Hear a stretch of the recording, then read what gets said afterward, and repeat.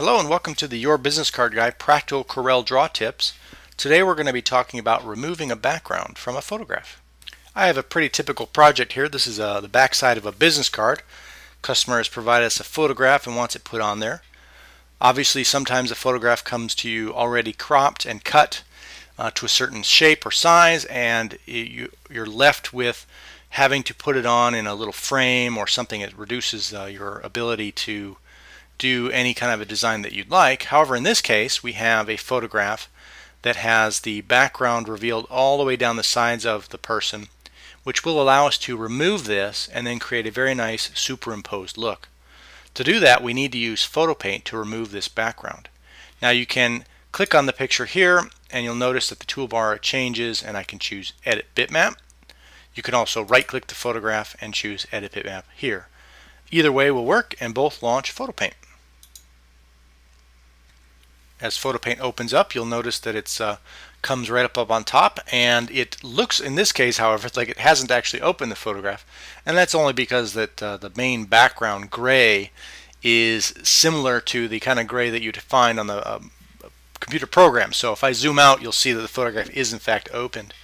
One thing to note though, is a little Corel tip, is that it has opened in its window mode, which will allow me to move this around. And that's fine, there's nothing wrong with that, except that I am not actually seeing the bottom of the picture, and because I'm trying to remove this background, I need to be able to see the entire thing to make sure I'm getting it all. So I'm going to double click this title bar, hit F4 again, and you'll see that it zooms out all the way, revealing the photograph at the bottom as well. Now, one thing you need to do when you want to work on a project like this is create an object from the background, and then we can go about deleting it. So I need to go up to the Object menu here, choose Create, and then From Background. You'll see that it highlights around the edge, and then over here in the Object Manager it's highlighted here as well. We have it selected essentially. And now we want to go through and create a mask from this color, and obviously this is a gradient. It goes from a very light to a medium gray, but then we can select it and remove it. So we are going to use the Magic Wand tool. Over here we've got our various mask tools, rectangle mask, and the little down arrow lets us see what else is there. I'm going to choose Magic Wand. Now the setting that's important on this guy is the tolerance here, which says what is the variance from the color you select that I should also select. So if the number is very large, it will select a large variance. If it's very small, obviously it'll only select things that are close. So if you made that say 1 and you select a certain gray, it's only going to select grays that are right on top of it in terms of the color scheme. In this case I've got 12, which should allow us to select quite a bit of the gray in a single click. Let me give it a shot. You'll see here that it goes all the way from to this very light gray here in the lower left, or medium left here, and then all the way around the head, not quite the corner, and then down the side. All of this gray has been selected as well. Choose Delete, and our checkerboard reveals that it is transparent. I can now select the light gray here. You can see that it's all the way down to the side. Delete that off. Go into the lower left corner, same thing, delete. It's removed here. See, this is that section that was hidden before. Now that it's revealed, I can see that it's been deleted. I can click the gray lower right that's sort of hidden there, and it selects quite a bit in that case. I hit delete all around the edge. The corner, lower right corner, delete that, and then the upper right corner as well. And again, based on the tolerance setting, you can find what works for you so you're not having to select too often, but at the same time you don't want to be selecting things that you want to keep. If I had set this tolerance too high, it may have selected too much of the jacket, for example, which wouldn't work at all. We don't need that being deleted. The two areas, anytime you have a photograph, you want to double check very closely is any areas that there's a gap. In this case I've got the elbow where he has his hand in his pocket. It creates a little bit of an area here, so I need to zoom in. I can see the background here. I want to select that, delete that out, zoom back out. And then the other area that you can't really see from this zoom level, but my experience tells me is always a problem, is the hair. So I'm going to zoom in and I'll show you what I mean. you can see that the hair has created these little pockets where the background still shows through.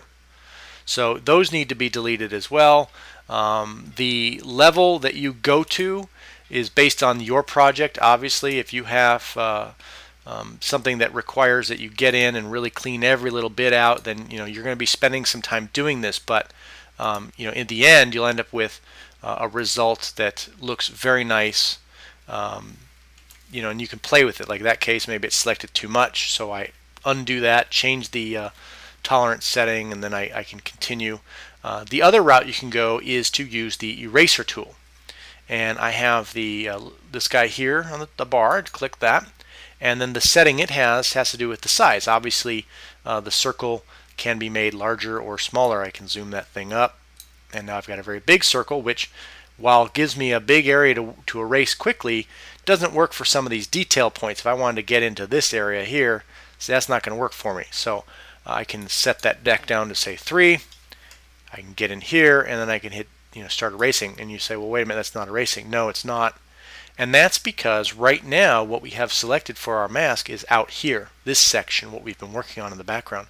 So we need to invert that to allow us to work in this area. So I'm going to go to Mask, choose Invert here, and then now I can get in here and delete this off manually. And that works out quite nicely.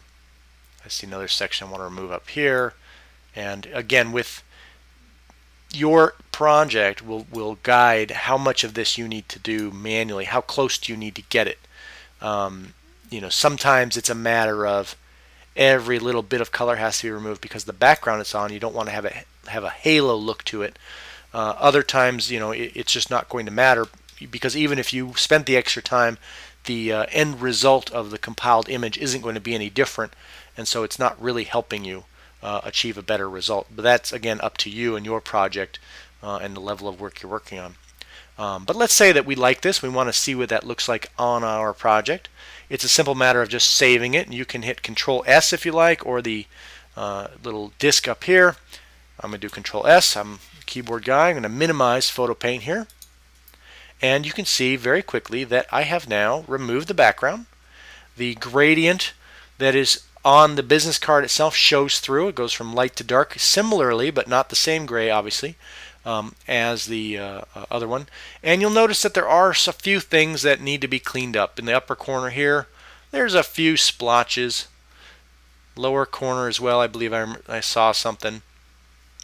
Yeah, that's not, there's some areas that need to be tweaked just a little bit. And that's, again, easy enough to do. Pop back here to Photo Paint. You could then use the eraser tool.